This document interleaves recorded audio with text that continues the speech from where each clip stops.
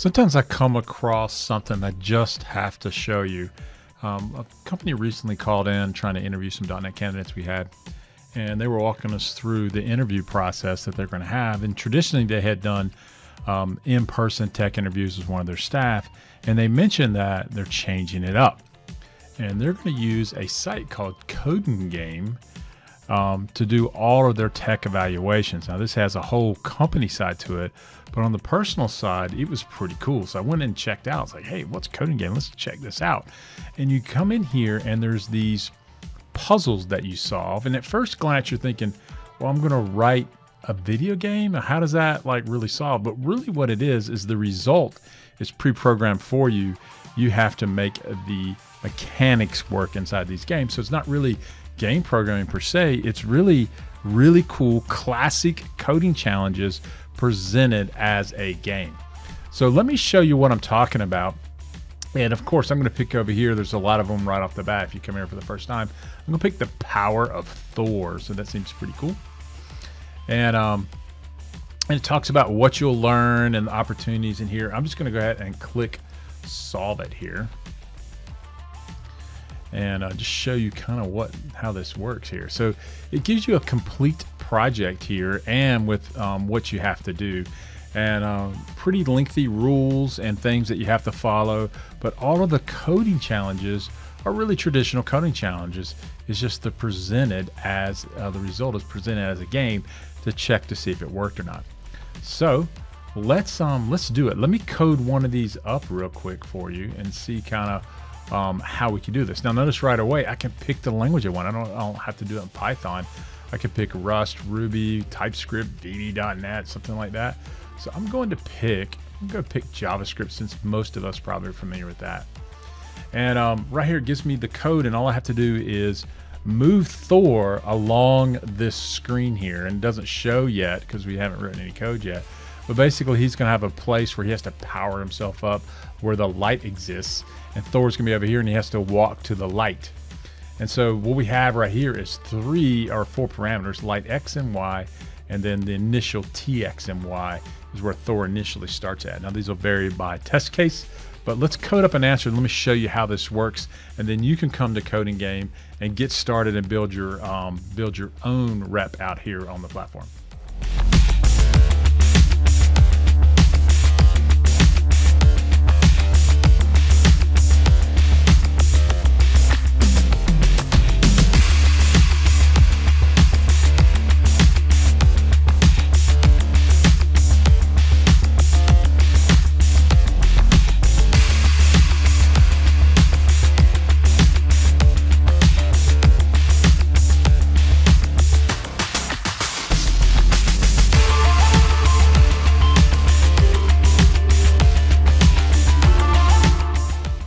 Let's see if this kind of works here, and we'll kind of fix it. And I'll show you how this works here. I'm going to play my first test case here.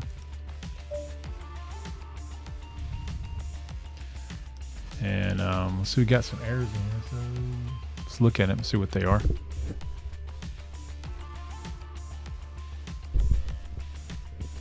Oh yeah, got a problem here. Meant to be a semicolon. Let's try that again.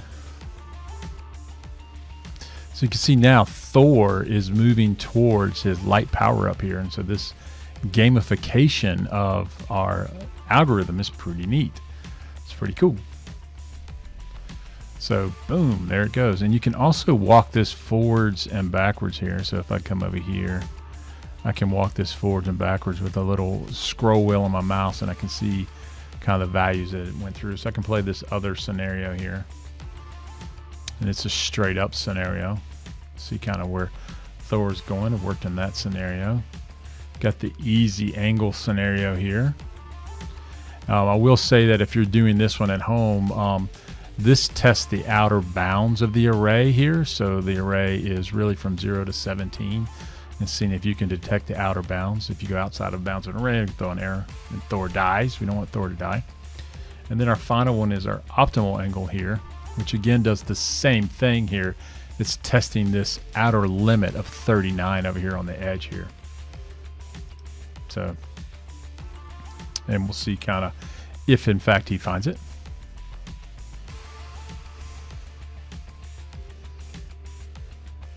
pretty cool.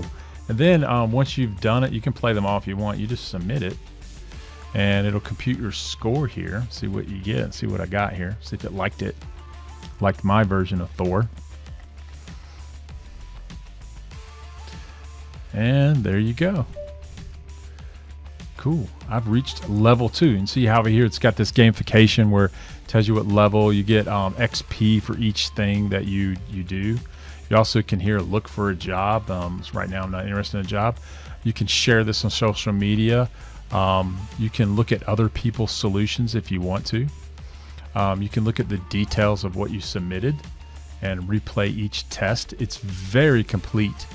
Really, really cool here. All right, so you got 100% score. And here is your code. You could actually send that right into the, if you've refreshed it, just send it right back in there. But a very complete, cool coding experience. And if we go back here, you can see there's tons of these out here in the easy level, also on the intermediate and advanced level. And I just bring this to your attention. If one company's doing this, maybe you might see this, so maybe it's a good idea to go practice and you might have some fun. So anyway, I hope this helps. Good luck and keep coding.